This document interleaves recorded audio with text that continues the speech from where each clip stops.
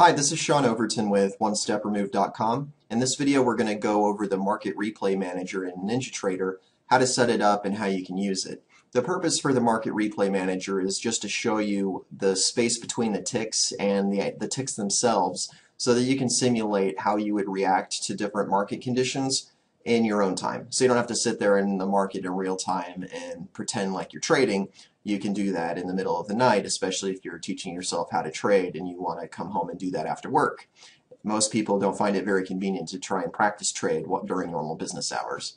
So the way you set it up is actually pretty easy. You click on Tools and then Options.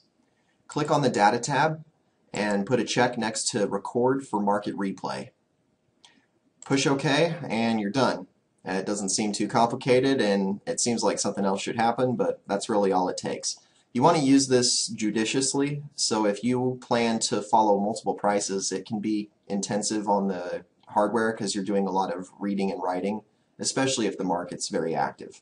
So try to limit the market replay to whatever you want to use and only put the checkbox on when you're actually planning to record data for future use.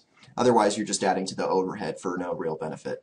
Okay, so we've let a little recording elapse, and now what we need to do is break our connection and go back to the market replay data. You do need to remove the primary connection, so you'll go to disconnect and disconnect from whatever you're connected to, and then you'll go back to File Connect, and then you're going to click on the market replay connection. When you do that, you'll notice that this pops up, this little window here.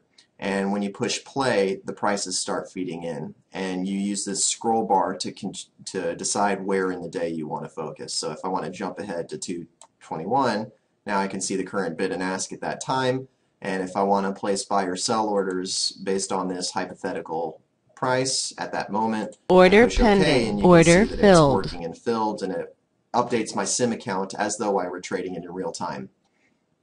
It's that simple. If you have any questions on NinjaTrader or the market replay connection, you can find me at www.onestepremove.com. My name is Sean Overton. Thank you for listening.